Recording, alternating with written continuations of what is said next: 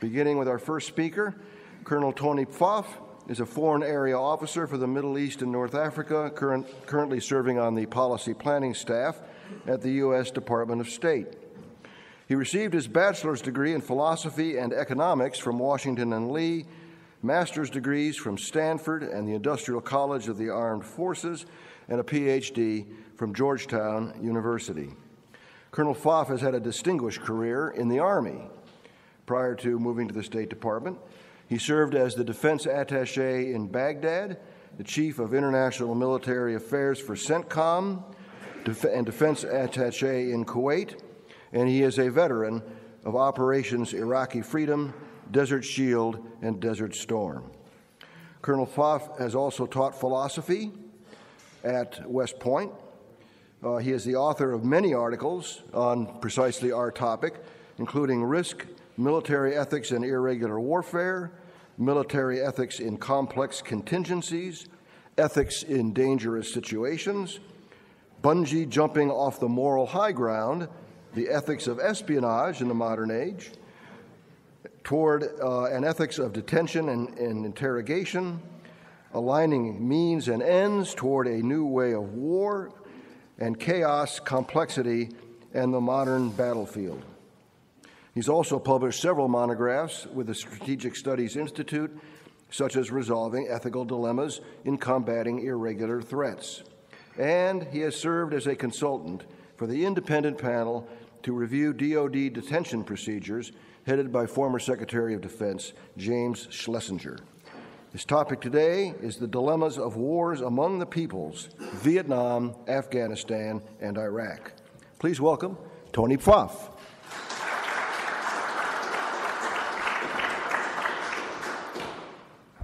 Good morning. How are you guys after last night? Probably, hopefully better than I am, but we'll see. Actually, last night was great because I had the opportunity to talk to a few folks, and the topic came up, what didn't you get yesterday that you were looking for today? One person said, well, I'd really like to have some case studies I can use in my JROTC classes. I'm thinking, oh, cool, I got case studies. I can do that. And then someone else said, well, the presentations yesterday were really great, but they weren't funny. And I thought, boy, are you in for a treat, because I hate PowerPoint, and I wasn't going to do PowerPoint, but I kind of wanted to score the power of culture. And among my people, you can't speak without having a PowerPoint. We don't know how. But because I also wanted to demonstrate the power of subversion, I wanted to. I didn't want to make these slides entirely too useful. So I also was thinking I'm supposed to be up here and talk 30 to 45 minutes. That's a long time for me. Normally, I'm on a panel for about 10 minutes. I say, I say nonsense for 10 minutes, and people ask a bunch of questions. I don't know how to talk necessarily for 45 minutes. And I figured, as much as I adore the sound of my own voice, you may not share that sentiment. So I thought I'd also kind of add a little entertainment and try to throw a couple of cartoons in, occasional useful slide that will I'll try to tie into the topic of the day. And I picked this slide because I think it kind of actually captures the U.S. military's attitude towards counterinsurgency, irregular warfare, et cetera.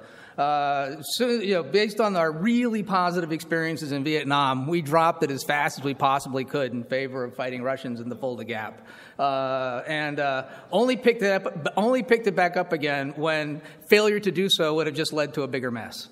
So, with that, what I'm going to talk about today is the dilemmas that we associate with population-centric warfare, and I'm calling it population-centric warfare. Is just the same thing as war amongst the peoples, and we'll talk about that in a second. Now, while I'm not going to fully account for all the frustrations we and other forces have experienced in these conflicts, I'm going to try to describe the dynamics that give rise to these dilemmas, suggest implications they have for fighting population-centric wars. And to do that, I'm first going to describe some dilemmas. Then I'm going to discuss the difference between what I'm going to call force-centric warfare and population-centric warfare. Then I'm going to discuss, because this is about ethics, I'm going to discuss the role of norms in how these dilemmas arise. And then I'm going to discuss ways that we can, a way out, if possible, of these dilemmas. So that's sort of the roadmap that I'm going to follow. But first, before I get too far into that, a short note about terms. So I'm going to be distinguishing between force-centric warfare and population-centric warfare. I'm going to identify force-centric warfare with regular warfare and population-centric warfare with irregular warfare, which allows me to link these ideas to a broader analysis of warfighting. So I'm going to use those terms interchangeably. And my point here is not to argue that there may not be other forms of war that share these characteristics, or more importantly for our discussion, that any particular war may not have elements of both. And I'm not going to argue that population-centric doesn't involve force, or force-centric warfare doesn't involve paying attention to the population. But what I am going to argue is that the victory conditions associated with these two kinds of warfare are different, and this has important implications for how these wars should be fought. All right, so this story begins with a conversation about rules of engagement. After assuming control of coalition forces in Afghanistan, Lieutenant General Stanley McChrystal adopted rules of engagement that imposed significant limits on collateral damage U.S. combatants could risk in the conduct of operations, even if it meant sometimes foregoing operations against insurgents. As he said, it's better to let a few insurgents escape than alienate the Afghan public by inflicting civilian casualties. These rules reflected the belief articulated in the U.S. Army and Marine Corps' manual, FM 33 Counterinsurgency Manual 3-24, that collateral damage undermined efforts to build popular support away from the Taliban and bring it towards the coalition. And in this view, protecting the population would eventually lead to victory over insurgent forces. Now, for the case studies. Shortly after those new rules went into effect, a Marine Corps company commander was viewing images on a unmanned aerial system, and he spotted 4 men planning what appeared to be an improvised explosive device. He considered calling it an airstrike, but then he noticed some children playing nearby. So he kept the drone over, was watching them, and as the kids wandered away, he decided to call in the strike. But no sooner had he done that than the children wandered back.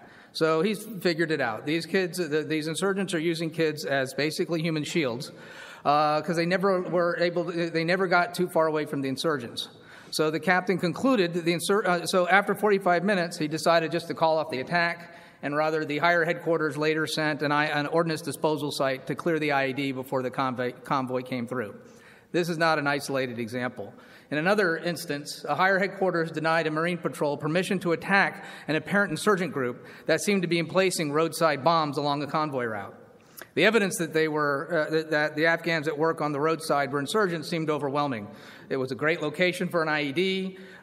They possessed wiring canisters and other paraphernalia associated with IEDs. They had a recent radio intercept saying that there were insurgents that were planning IEDs in the area. But they were digging in an area that was close to the civilian population. And the only means they had of getting at the insurgents was helicopters and machine gun fire from a distance. It would have certainly led to civilian casualties. In fact, it was likely that even if the men who appeared to be planning the IED were in fact insurgents, their deaths would have just been portrayed as innocent civilians doing routine work. For all those reasons, and likely some others, the Marines' higher headquarters refused permission to engage. Frustrated, the lieutenant angrily exclaimed, "I thought we were playing by big boy rules." Now, thankfully, in both cases, no Marines, no children, or other civilians were harmed. Unfortunately, neither were any of the enemy. So the frustrated lieutenant was kind of right to focus on the rules, which kind of fail to do what rules are supposed to do, guide our action in a way that aligns our interests. But it's a paradox of counterinsurgency that often the more force one employs, the less effective it will be, which was sort of the guiding assumption of these judgments. But it's also a fact of counterinsurgency and warfare of all kinds, employing no force is just as ineffective as well. As one Marine who was present in the first example reportedly stated, "We have to separate the insurgents from the people. If we just bomb the hell out of everything, we'll have a hard time doing that." The difficulty with that approach is that if one bombs nothing or no one, then the threat to the population and the Marines never seems to go away. Thus, it is possible to learn the wrong lesson from this paradox, the wrong lesson being never use force. In fact, failure to risk any collateral damage has generated a number of these apparent dilemmas where combatants are forced to choose between excessive risk to themselves and excessive risk to non-combatants, often settling for courses of action that pose little or no risk to the enemy. Another couple examples are while receiving mortar fire during an overnight mission, an Army sergeant reportedly requested illumination rounds so that his unit could see the enemy's location better. That was denied by the higher headquarters because the canister, could fall on the town where the enemy were firing from and lead to casualties. He also reported being denied smoke rounds to obscure his movement while under fire for the same reason. And I'll talk a bit more about resolving these later on. But on the other hand, and this is the dilemma part, Kinetic operations, using force, comes with its own set of problems. Kinetic operations may maximize risk to insurgents, but they also seem to increase, if not maximize, risk to counterinsurgents, or at least the ends they're trying to achieve. This dynamic suggests another paradox of counterinsurgency. The more one protects one's force, typically by relying on overwhelming firepower that insurgents can't match, or remaining on fortified bases, limiting contact with the population and thus risk, the less secure these forces often are.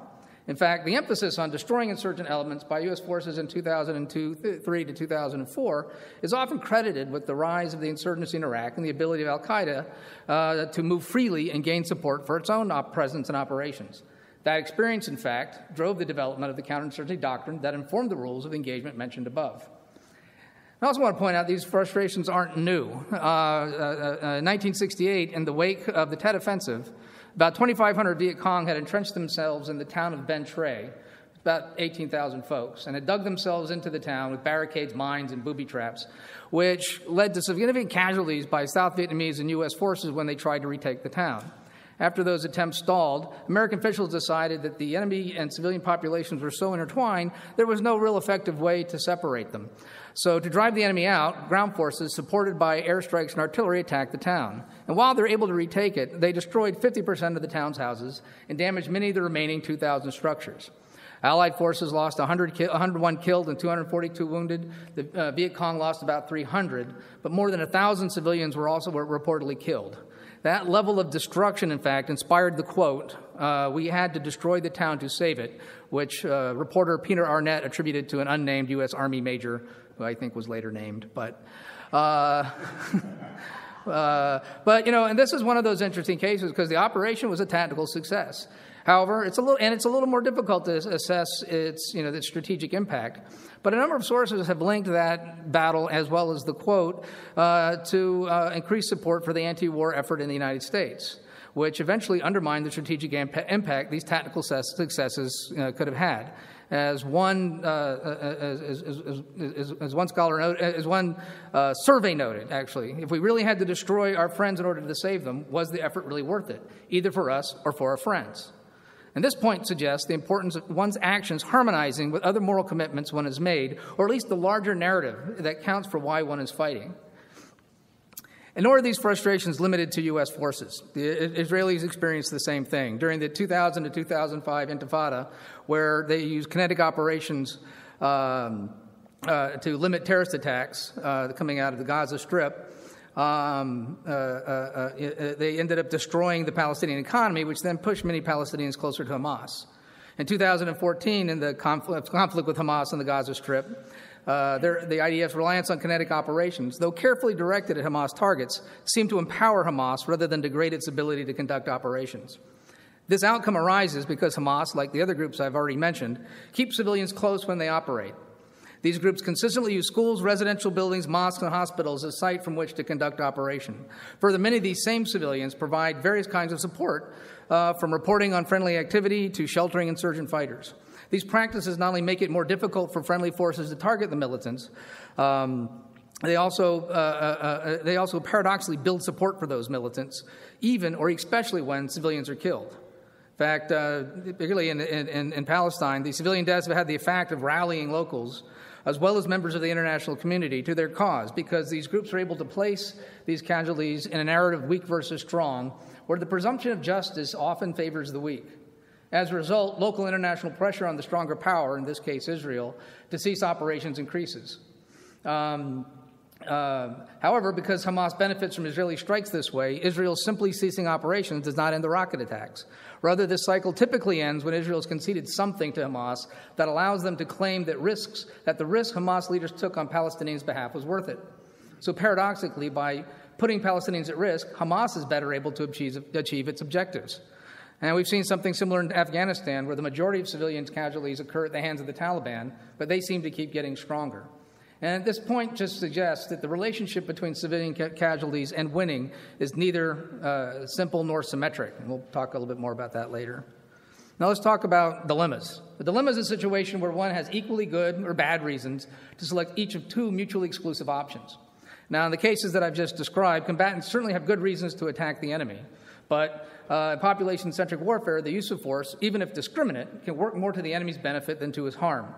On the other hand, combatants have equally good reasons to engage the people to win their hearts and minds, which is, as we are told, the surest path to victory.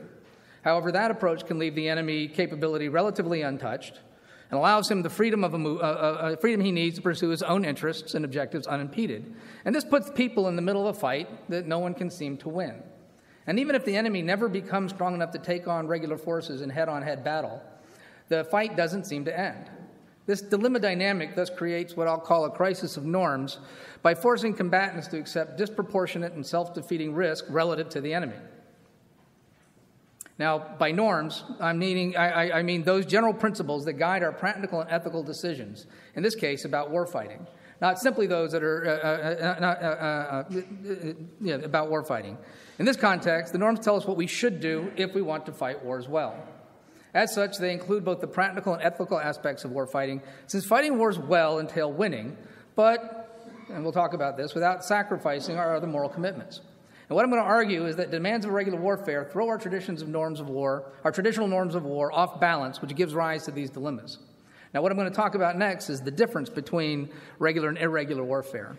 Now, as the British strategist Colin Gray notes, what counts as regular and irregular is somewhat arbitrary and based on a decision by any particular security community about how it confronts their dominant threat. So in regular war, as it's least practiced in the West, that choice is driven by the idea of the enemy as an existential threat against whom one must impose one's will to preserve the community and the state. Now, the logic of regular war is simple in expression, though often difficult in application. One has imposed one's will successfully when the enemy no longer has the capacity to resist. One eliminates the enemy's capacity to resist by eliminating their combat capability faster than they can eliminate one's own. Doing this requires a strategy of annihilation, or at least attrition, that seeks head-to-head battle aimed at brute force objectives, such as seizing territory or destroying as much of the enemy forces as possible. Normatively, executing such a strategy requires, or at least encourages, combatants to use as much force as possible, though as I'll discuss later, other commitments will limit what's permissible. The problem is this normative framework isn't stable. Separating military from civilian is motivated by the normative ideal, drawing on Victor Davis Hanson here, of head-to-head combat that drives the regular response to regular war. Open battle favors the stronger side, and by separating civilian from the military, in terms of what may be permissibly targeted, the norms of regular war make the vulnerable aspects of society off limits to attack, placing the weaker side in its own kind of dilemma, where it must choose between open battle and defeat, or, if they remain true to the norms, limited attacks on military and government targets, leading to stalemate, if not defeat. So this dynamic incentivizes the weaker side to abandon the norms associated with regular war and attack the stronger side where it is most vulnerable, which is typically civilian targets. In fact, this dynamic not only encourages targeting civilians, it also encourages irregular forces to become civilian or civilian in nature, to avoid being targeted. In such conflicts, as Rupert Smith notes in his book Utility of Force, which, given the title of the speech, I had to quote, the loyalties, attitudes, and quality of life of the people do not simply impact the outcome, they determine it. This point is important, as it suggests that insurgent success depends on indirect means, avoiding direct contact with opposing forces and controlling the population. This point further suggests that counterinsurgent forces should also choose indirect strategies that target insurgent leadership and challenge their ability to control and hide behind the population. Examples of this would be Operation Phoenix, which targeted Viet Cong leadership associated with the shadow government they imposed in areas where they could, as well as the Strategic Hamlet program, which I'll talk a little bit about later. And for the most part, this response to regular war has been generally successful, because it's not just U.S. forces in Iraq and Afghanistan that have been frustrated by regular foes. In fact, according to a survey of armed conflict from 1808 to 1998, significantly weaker adversaries defeated stronger ones approximately 30% of the time. In particular, in asymmetric conflicts, which the report defined as conflicts where the force ratio was greater than 5-to-1, not only were there surprising numbers of weaker side successes, but the frequency of those successes increased over time. In fact, from 1950 to 1998, weaker actors in asymmetric conflicts succeeded in the majority, 55 out of 90, of the conflicts surveyed. So what accounts for this success? Well, the blending of military and civilians shifts the emphasis from brute force objectives that entail destructions of the enemy's capacity to resist to what I'll call compliance objectives that are intended to convince or coerce an adversarial leadership and population to accommodate a particular interest. The difficulty with this latter war aim is that it entails a gap between political and military ends that doesn't exist with brute force objectives. With brute force objectives, the destruction of the enemy's military capabilities are sufficient to achieve the political objective, such as regime destruction or territory seizure. However, there's no necessary connection between attaining military objectives and coercing or otherwise convincing an adversary to change his behavior. This dynamic suggests that success in this regard, this is another thing that kind of complicates regular warfare, it can entail different kinds of outcomes, because it's not just about who surrenders. Success could count as a negotiated settlement where some but not all interests are accommodated. So it becomes much more complex to define. But El Salvador serves as a good example of this, where after a brutal civil war, both the government and communist insurgents made concessions. According to the 1992 Chapultepec Peace Accords, armed forces were regulated, a civilian police force was established, and the guerrillas transformed from a guerrilla army to a political party, were given amnesty in 1993. And additionally, the government undertook land reform measures that addressed some of the popular grievances that drove the conflict, but the government stayed there. So discussions about, that's why I think in terms of regular war, sometimes success is the right category to assess more than, rather than, victory, at least in regular terms. But the problem here is that the point is that the more compliance-dependent the objective, the more difficult it is to translate that objective into operational military ones, into links between the battlefield military effectiveness and strategic success. More importantly, it is much more difficult to discern how much force or other measures are required to change people's minds. And that can place irregular opponents more in control of the outcome of the conflict, since they get to decide how much tolerance for suffering they have. And that'll be an important point we pick up later. Now I want to talk a little bit the role of narrative, because I think that's what fills this gap between the political and the military objectives is the narrative in which various audiences perceive military and political acts, where audiences can mean anyone who's affected by or can affect the outcome of the conflict.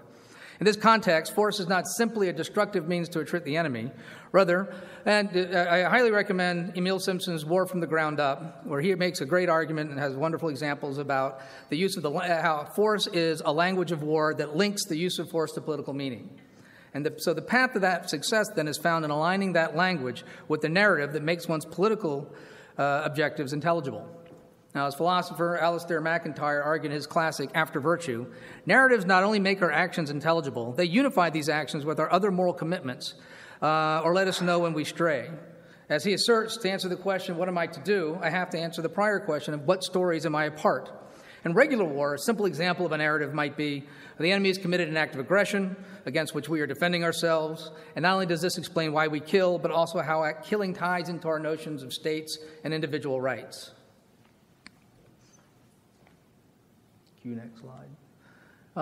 So this is a quick summary of the differences between, or at least I'm arguing between regular and irregular warfare. And kind of what I want to talk about now is, so how do those differences give rise to these dilemmas, as well as these normative dilemmas, as well as a way out. But it's not hard to see that as the categories of things that demand military attention proliferate, we discussed in irregular warfare, how normative decision gets more complicated. Now, the norms of war begin with the utilitarian imperative to defeat the enemy, justified in terms of the justice one's victory would serve. The imperative of this defeat thus lends its moral force to the specific missions assigned to combatants intended to bring about the enemy's demise, identifying for us those actions which are justified by military necessity. By morally enabling specific missions, this imperative enables the combatants permissions to kill while at the same time obligating them to risk their lives. Now, all that is just for this triangle. But that's the point of that very simple picture is just to show that these are the norms that they're trading off. You're always trying to find a balance. And I'll pick this up later, but when we're making these decisions, we kind of learned yesterday, particularly in Jean's excellent presentation, there's always a tension that is very difficult to resolve, and that tension doesn't go away. But In terms of these norms, a just war assimilates the practical concerns of war with the ethical by assimilating military necessity and efficiency to the demands of justice. This dynamic yields three competing imperatives: defeating the enemy, avoiding harm to non-combatants, and protecting your force. These norms force trade-off as commanders have to decide where to place risk. Defeating the enemy puts both combatants and non-combatants at risk. Protecting the force puts defeating the enemy and non-combatants at risk. And minimizing harm to non-combatants puts combatants and defeating the enemy at risk. Like that. My point here is that normative decision-making in war really is about finding that balance, making decisions about risk in order to balance the commitments represented by these imperatives. So in determining that balance, it's important to understand that part of the role norms of war play is to harmonize its practice with our other moral commitments, especially those that drove us to war in the first place. Put simply, it's self-defeating to fight a just war unjustly. Nothing else. If your actions do not line with your cause, you risk undermining the political support your success depends on.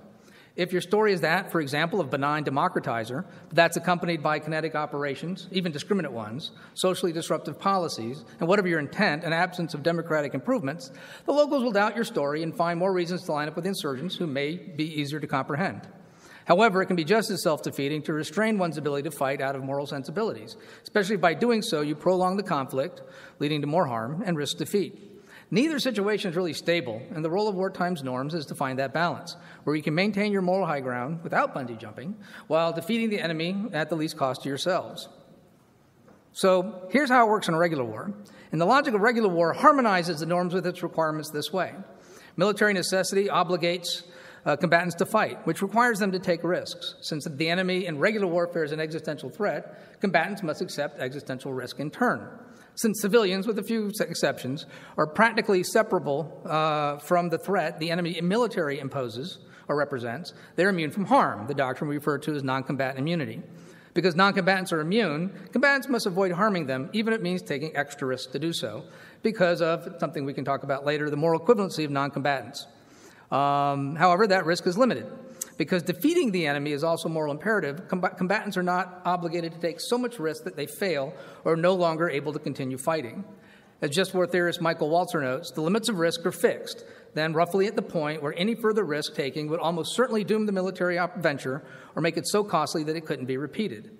So when they've reached that limit, combatants may displace risk onto non-combatants within the bounds of the principles of proportionality and discrimination, where proportionality simply says avoid more harm than the good achieved by your military objective, and discrimination, which requires combatants to respect the civil-military gap and avoid targeting non-combatants. Now, I think at this point, hopefully, it's not hard to see why regular warfare poses such a challenge. When military and civilian blend to the point of being indistinguishable, combatants have nowhere to go or nowhere to displace risk except onto themselves. Thus, this irregular dynamic turns normative warfighting on its head, at best permitting combatants to pick which way they prefer to lose rather than the best way to win. And that's no way to fight a war.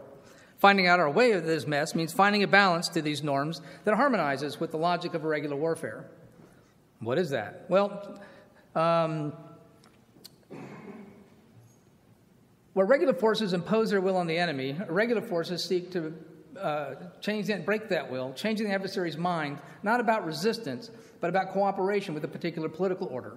And where irregular forces are designed to destroy similar forces in open battle, regular forces tend to fight indirectly, using force to message multiple audiences, building support for their cause. And so here I'd like to kind of offer a domestic example that sort of illustrates the difference that I'm talking about. Now, in 1992, during the Los Angeles riots, Marines were mobilized to work with the LA police to assist with civil disturbances. They got a call. They went to the building. When they arrived at this apartment where the disturbance was reported, the police knocked on the door and announced themselves. The response from inside the building, inside the room, was a shotgun blast that blew a hole in the door. Fortunately, it didn't hurt anyone. So the police yelled down to the Marines, "Cover me!" The Marines promptly put 200 rounds through that door, as well they should have. And unfortunately, no one was injured. But I think this... So we won't talk about I guess there was marksmanship training later that day.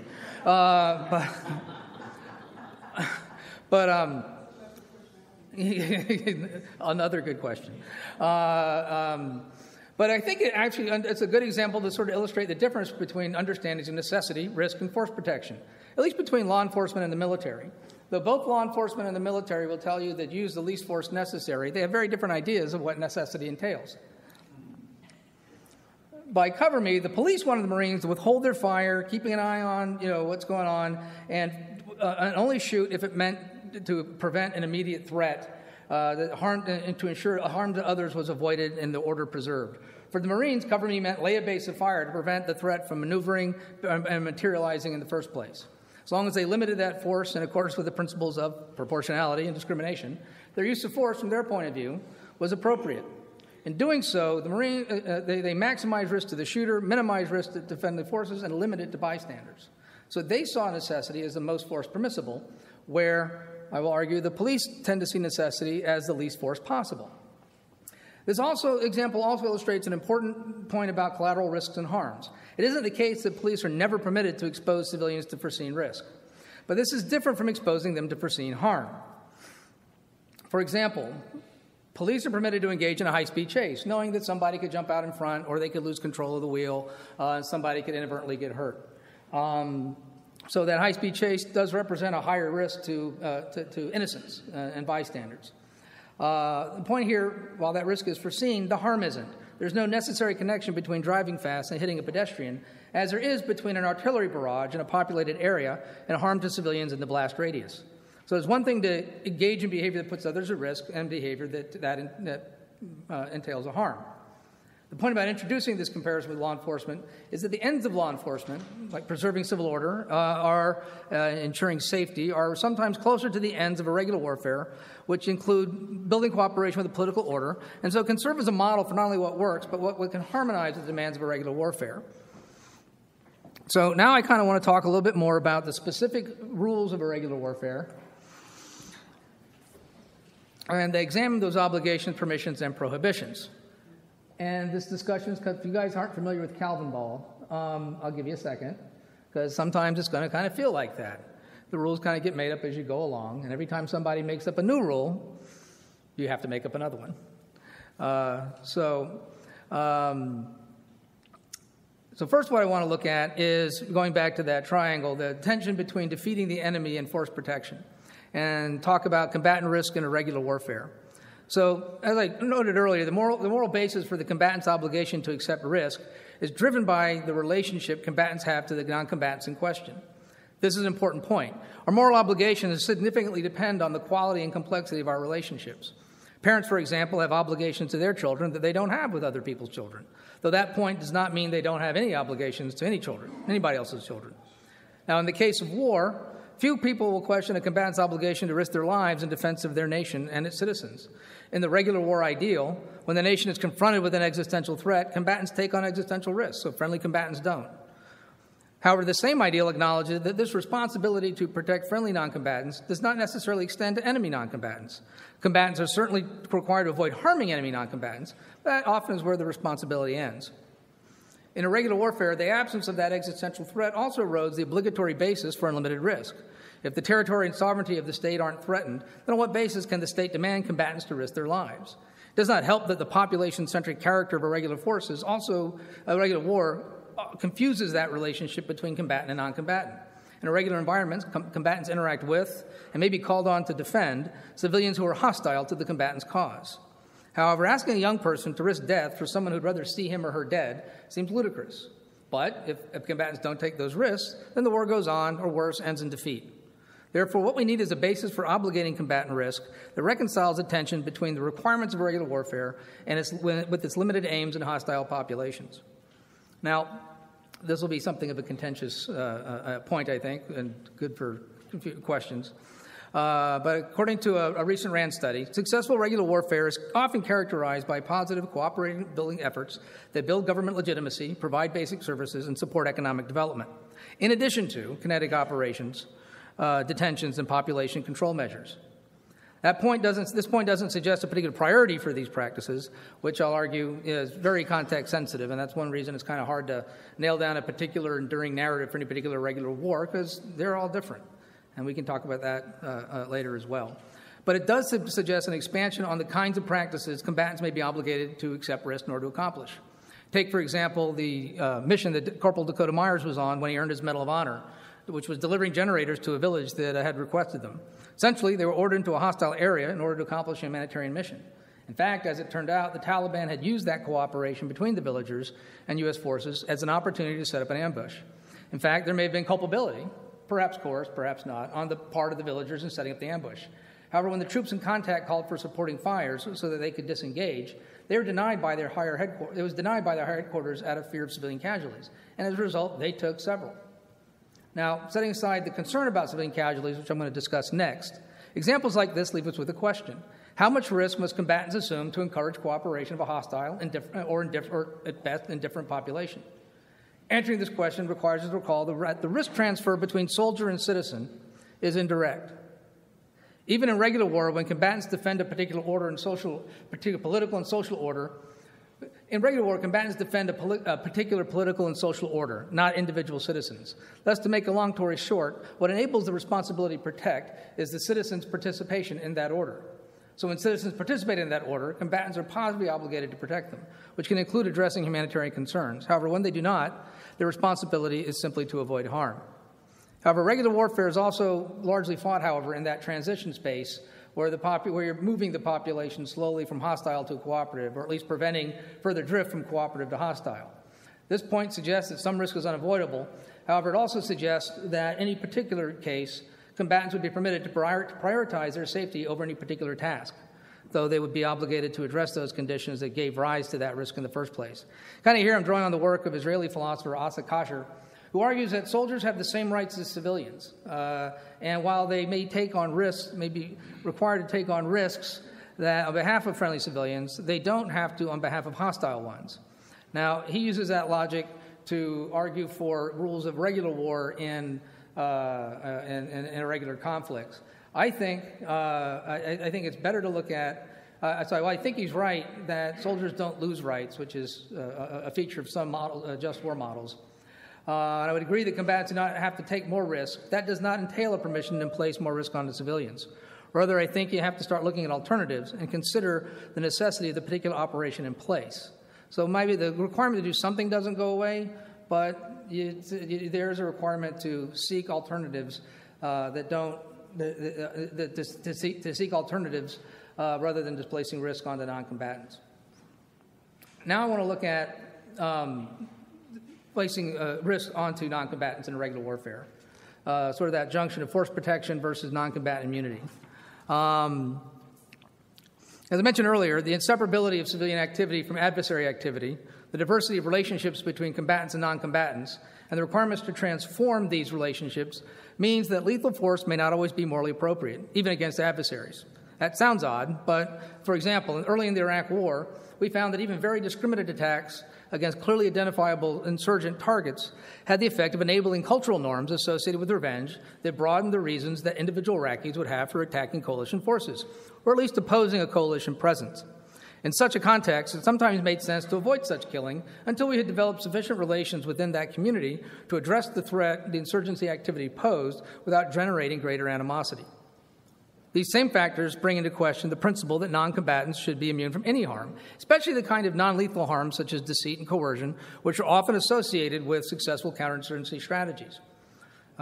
Recalling the successful British campaign against the Boers, despite the unintended horror that the Kirchner's concentration camps became, which was more due to logistics than intent, his ability to separate the Boer population from its fighters was a major contributing factor to the victory.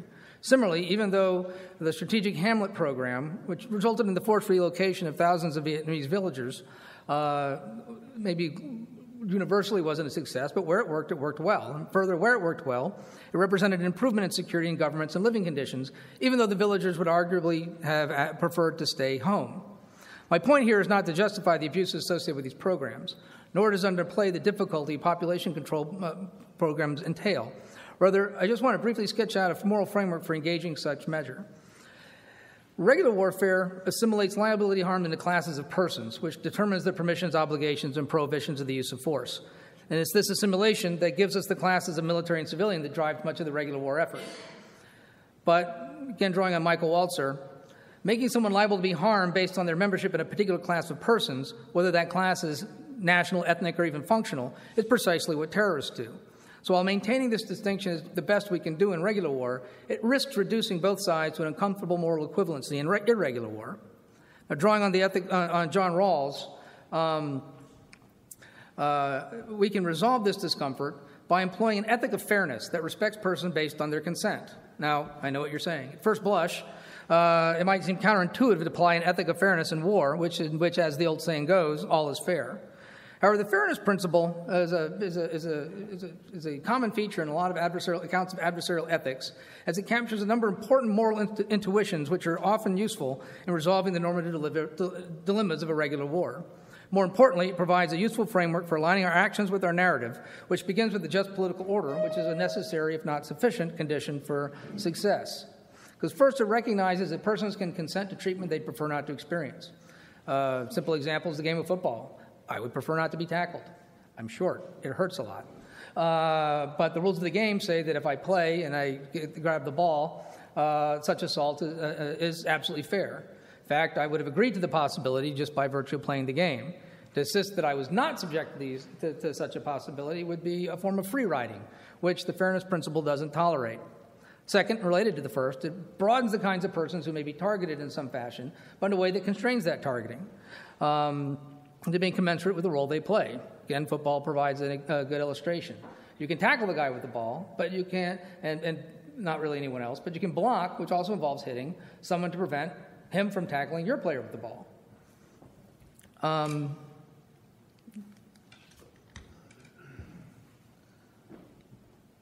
So while I'm really trying to say, in discussing the issue of fairness, and this cartoon is basically to illustrate that at some point, you shouldn't cheat on your, don't be Calvin and don't cheat on your ethics test. And war is often an ethics test.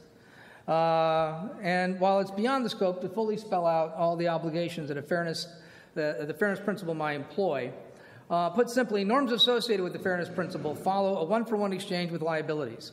Fairness is nothing else, both discriminate and proportionate. Those who kill should expect to be killed. Those who coerce and deceive should expect to be coerced and deceived. Finally, those whose actions enable the adversary cause should expect to be prevented from engaging in those acts, even if that interferes with other aspects of their lives and have nothing to do with the war. It's important to note that harms justified by fairness are not retributive. Rather, responding harms are justified by the fact they are necessary to bring about a just and thus fair order. This point suggests that we need to introduce a new category of adversary, namely non-combatant adversaries, which would include collaborators, supporters, and sympathizers, who may not be subject to lethal harms, but should be subject to other measures. Now, what I haven't done yet is account fully for the collateral harms that collateral harms to people who have no liability based on their relationship to the insurgency. Nor have I really talked about nor have I really talked about the case of when troops are under fire and the only way to get them out is to provide indirect, civilian casualty producing indirect fire. And to that point, what the fairness principle will tell you, and I'm going to kind of wrap it up here, is it's fair to avoid outcomes where one person is worse off, even if others are better off. Kind of the paradigm example of that is, you guys are familiar with Bernard Williams' Jim and the Evil Dictator, where he lines up 20 locals and tells Jim, you shoot one or I shoot all of them. The purpose of the example is to show the limits of utilitarian thinking, but it also illustrates an important point about fairness, where if Jim shoots the one person, you can make the argument that no one is worse off and everyone else is better off. So it provides a framework in which Jim can act fairly, even though the situation in which the dictator is put him is itself not fair. And so while war may not be fair, it doesn't entail that one can't and one shouldn't act fairly in war, and it provides a framework in which to make those decisions. Now, regarding why we shouldn't, or the times when indirect fire support is necessarily to break contact and to save soldiers' lives, where this would not help you there because it would still entail one person being worse off and more being better off. I mean, even though more are better off. And here we put the rights to life of both the soldier and civilian squarely against each other. And since both involve imperatives, our framework really doesn't offer an obvious solution. However, since soldiers continue to enjoy their right to life, I think it's permissible to provide fire support, but only to facilitate disengagement, which would be the measure of the least force possible. It would be disingenuous to do so in a way that causes harm excessive to that, even in service to legitimate military objectives. Otherwise, we risk another Ben Tray. So in conclusion, basically what I'm arguing is a reorientation of how one considers the use of force in irregular warfare, which would include a preference for non-lethal measures over lethal, which includes developing a situation to consider a range of measures before acting, but not being afraid to use lethal force against armed insurgents, but when lethal force is necessary, limiting it to the least possible to accomplish the immediate goal, avoiding foreseen harms, but permitting foreseen risks, and being conscious of the political, social, and cultural context in which force is used, ensuring it aligns with a narrative of fairness that brings people to your cause, not drives them away.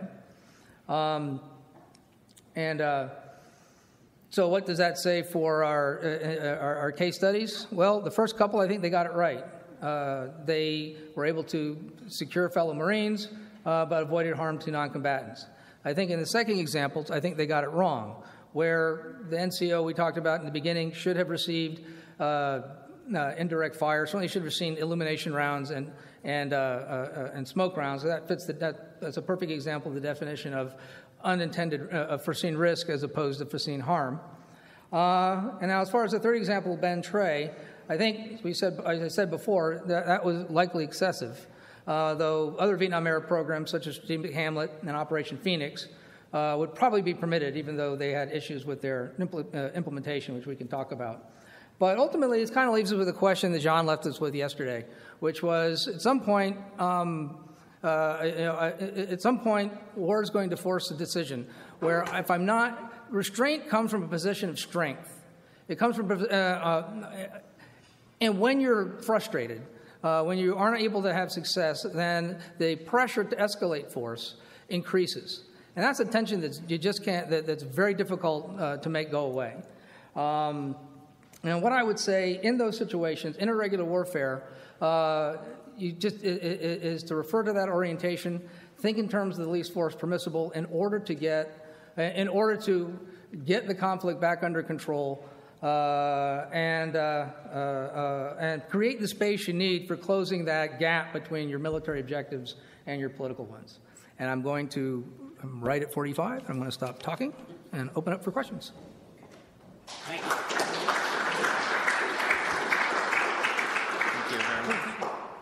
Well, thank you very much, Colonel Pfaff. An extremely judicious but intensive tour of the differences between regular and irregular warfare and the special dilemmas, ethical dilemmas of irregular warfare. We'll start opening up for questions. I can't see the name, but if you, right there, yeah. Hi, George Haldeman from Mascouda High School. People are always trying to make connections between like the Vietnam War and the current war going on in the Middle East.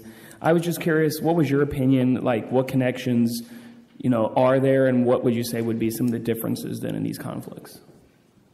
That's a really good question. I think in terms of the internal dynamics, I think you can draw a lot of similarities. It was really a lot more, at least in South Vietnam, it was a lot more about building cooperation towards a particular political order and undermining cooperation with the alternative, which is a different kind of objective than your regular war objective. And in Iraq, it was the same kind of thing where. We're trying to build cooperation towards a particular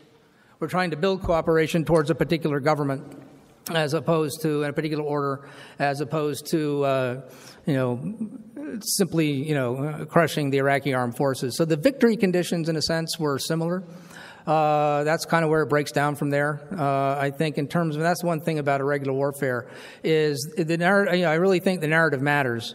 And the narratives were very different. In the Vietnam War, it was basically a Cold War template. We were there to defeat communists who oppress. and they were there to defeat, they were there to remove a corrupt government. These are just elements. I don't have a fully spelled out narrative. The Iraq War was a lot more complicated because there were multiple and competing narratives, and I don't think we ever really got a control over that. To the Sunnis, they saw, hi, we're from Washington, we're here to help. We're going to, and bow to your Persian masters. The Persian masters saw, the U.S. increasing its influence, and so that entered the narrative, and so they pushed back on that, and it became really, say it was a three-way fight is probably simplifying it too much. So I think in the details, very different, but in terms of the larger, set of victory conditions, I think there's some similarities. John Underwood? Great talk, sir. I really enjoyed it. With the beginning of the war, if we'd have taken maybe a more long-term approach as opposed to just win democracy and get out, if we could actually have ever done that, and done, because you can't really put the same set of standards on two different conflicts, but with what did work with the Strategic Hamlet Program and with what the Selous Stouts did with the Rhodesian Civil War of, you capture an enemy combatant, and you bring him and his entire family in your village, and you feed them, and you shelter them, and then you give them a job, and then he goes right back out with you on your next patrol with a weapon that, of course, isn't loaded, and said, let's go now find your friends. Would that maybe have taken a more long-term approach might have, well, I won't say solved the problem, but maybe sent us down a different road that we might be at today? That's another really good question. And I'll be honest, I know a little bit. I know a bit about the Strategic Hamlet Program. That's certainly the kind of dynamic you want to encourage. The challenge you have is that, there's a lot of studies on this. There's no, make it, the link between these kinds of positive, particularly socially, things that target social issues and social needs, they seem to have an important role to play, but they're not always definitive in terms of the outcome. So I'm sure it's just as many. So the short answer is that's great if that dynamic's working, but that dynamic doesn't always work. Now, as far as the long-term approach goes, that's a great question because now you got to tie it into the political will of the United States. And then my answer is, what's our investment? And that's really more a practical concern. But what I would say is that approach would certainly conform to the kind of ethic that I'm talking about and a way out of the dilemmas that would arise otherwise if you employed a force-centric approach. Gary Morris.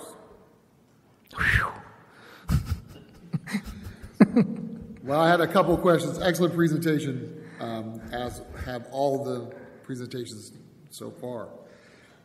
My first question is this.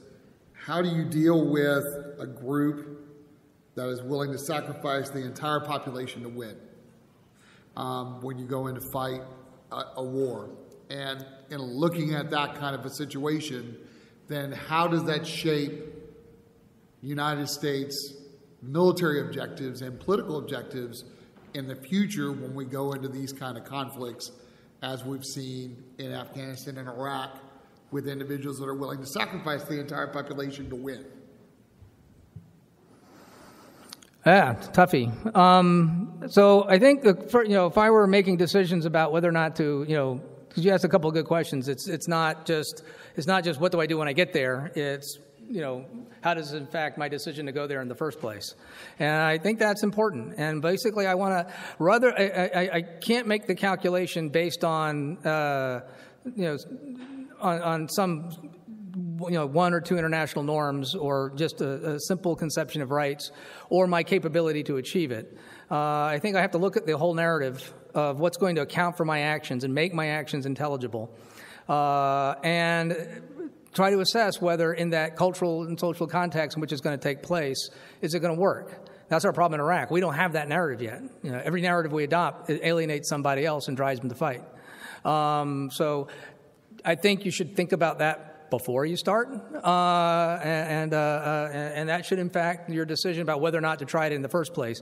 Because I think there's a good argument made. Not all of these, not all of these actions that we're engaged in may not tie to a core U.S. interest, and I think that's fair to. Now, in terms of when I get there, what do I do? This is again goes back to John's talk. Because his argument is basically that's what the Japanese were doing, right? I mean, the thing he.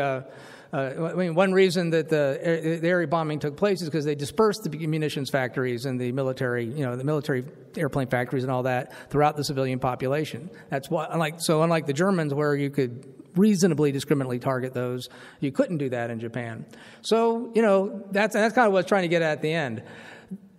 When you're losing, you get desperate, you break the rules. When you're winning, only when you're winning are you really in a position to uphold the rules, and that's the ethical question.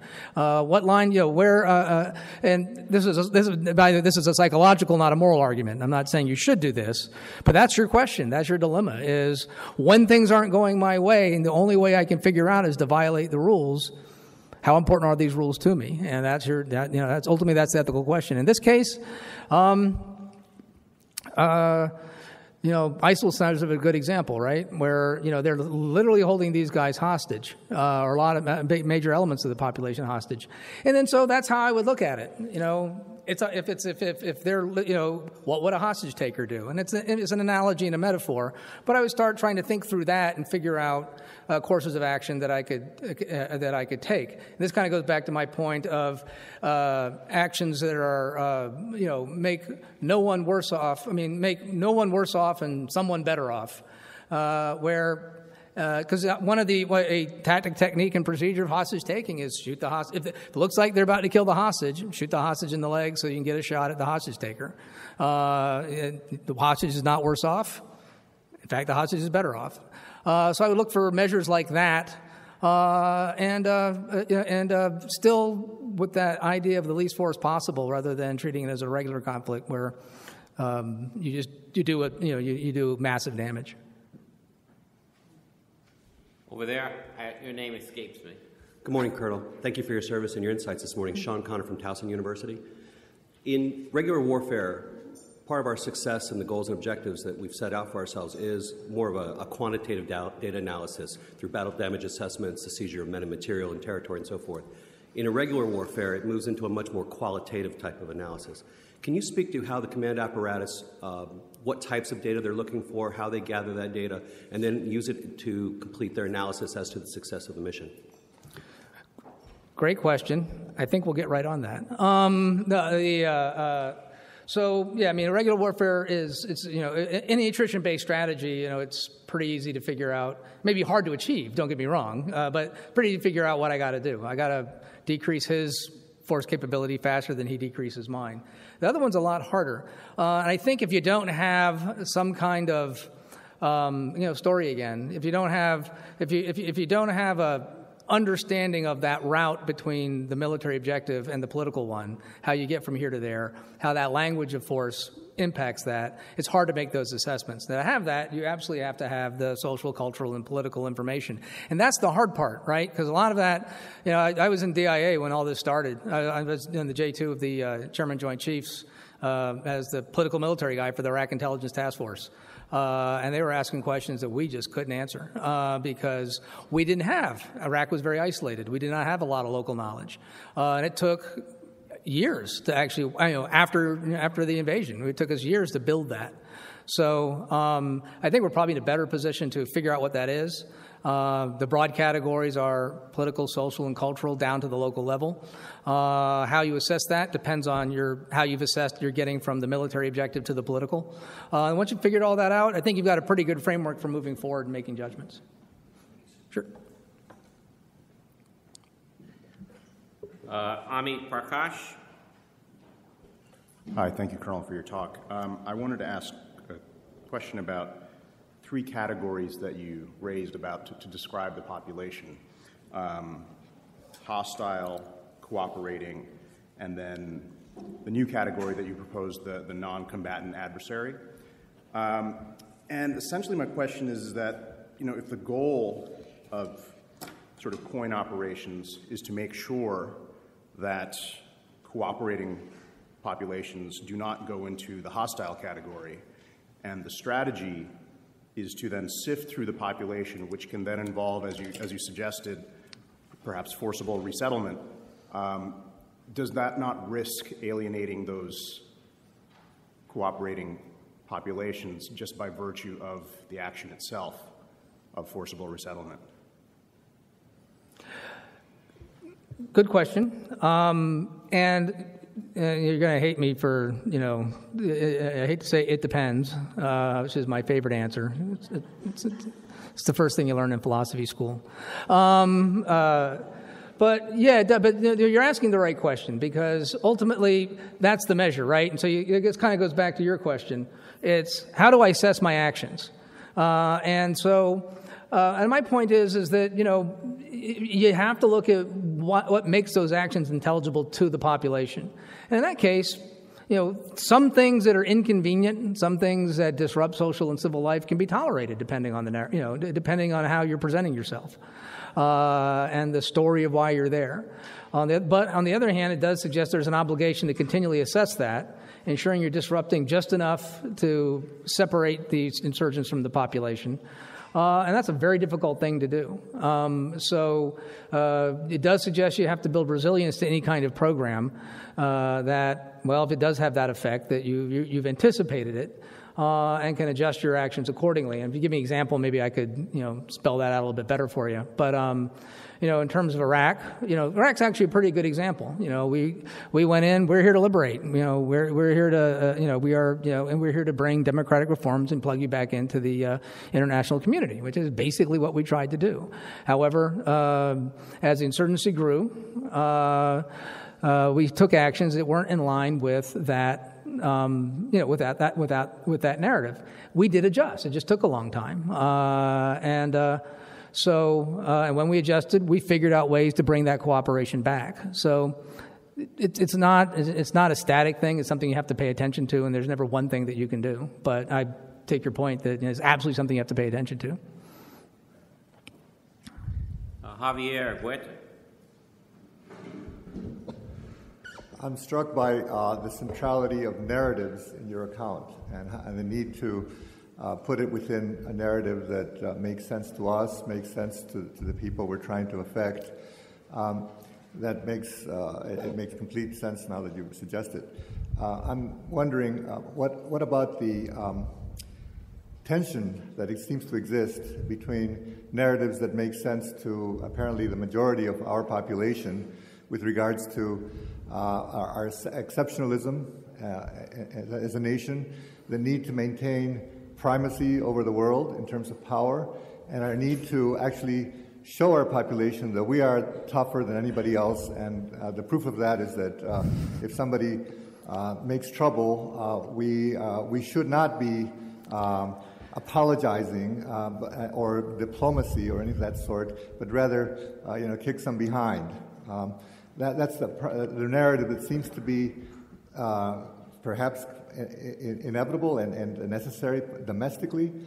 And I'm thinking of the Middle East and the narratives that make sense to them, the religious commitment to Islamic values and Islamic law, what we otherwise in previous ages stood up for, the wish for self-determination. And also, of course, the tension between Israel and the Islamic Arab countries. How is it possible to reconcile those narratives? And isn't that, if that tension is irreconcilable, is that an argument for basically for us to not do much more in that area? Yeah, this one will be easy to answer. It's a great question because I honestly I'd argue yes, but to amplify that, so.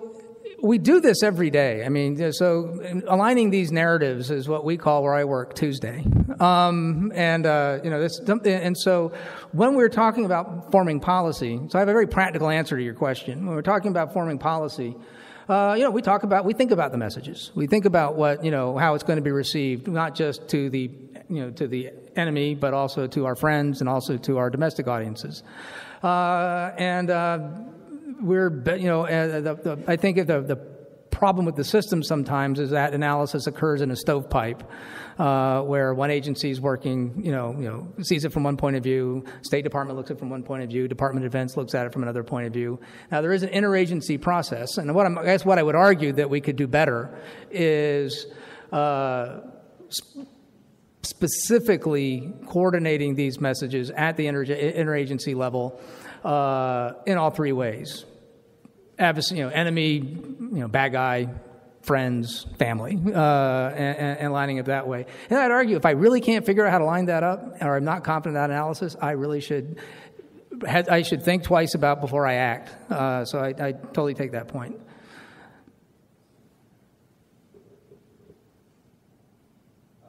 James Tucker.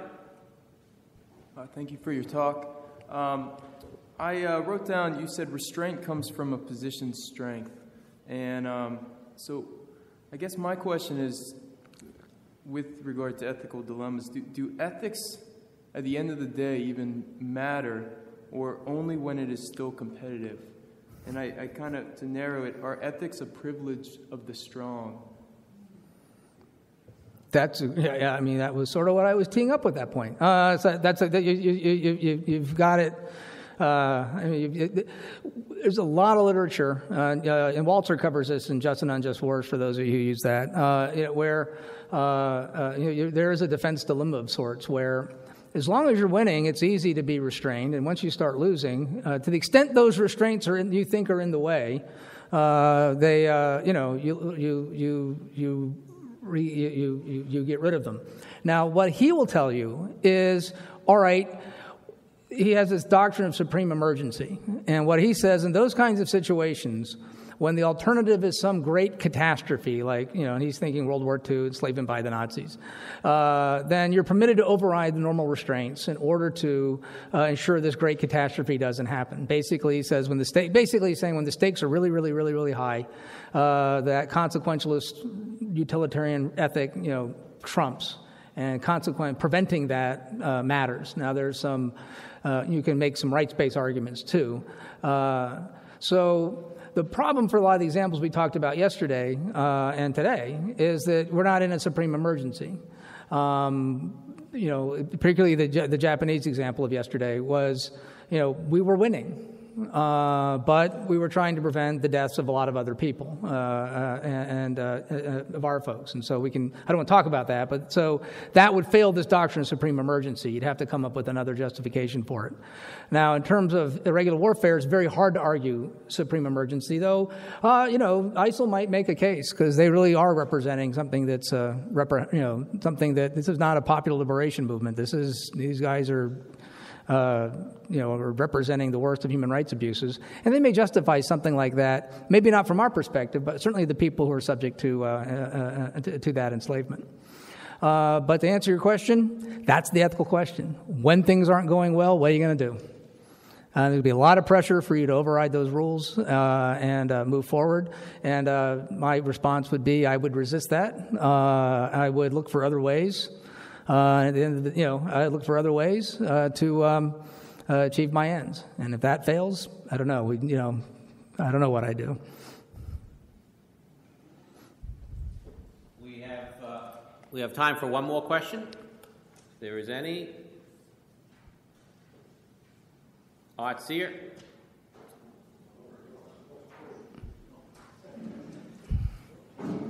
No. JD. I really learned a lot from your remarks. Thank you very much, Colonel.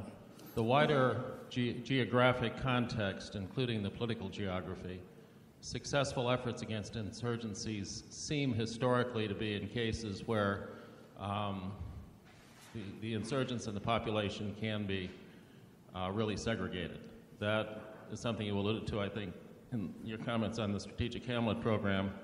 The British in Malaya, the British, the Americans in the Philippines, the British in Northern Ireland, interestingly enough, even though there was a reasonably hostile power across the border, there were strong incentives, including economic incentives, not to intervene. To what extent do you, in your central policy work today, attend to these considerations along with your colleagues. It didn't seem to me that you addressed that directly in your comments. Iran, in what used to be Iraq, would be another example. Our frustration is, to a significant degree, I think, a function of their ability to intervene, which Richard Nixon warned about in one of his most important books, Beyond Peace, way back in 1994. Don't invade Iraq. To answer the question, it's to what extent does the civilian support for the population, I mean, for the insurgency, enter into thinking regarding how to deal with the insurgency? I was thinking more of geography and literally of geography. Yeah. Well, in terms of implementation, I would say it figures dramatically. I mean, it's. I'm trying to think of. I mean, certainly in Iraq, that was the case. Now, the issue that we have is often we can't cover it all. At least not at the levels that you really need to in order to be effective. That's something that we tend to struggle with. So I would say we do. We've gotten better at it, but in terms of our ability to have that impact, it just depends on a couple of things. It depends on how close we are to that particular culture and how well we understand it, or how the interlocutors we're working with are able to communicate. And then do we have the resources to actually cover that, cover the space that you're talking about? And those are the kind of challenges there. I think that's it. Okay, thank you very much. Thank you.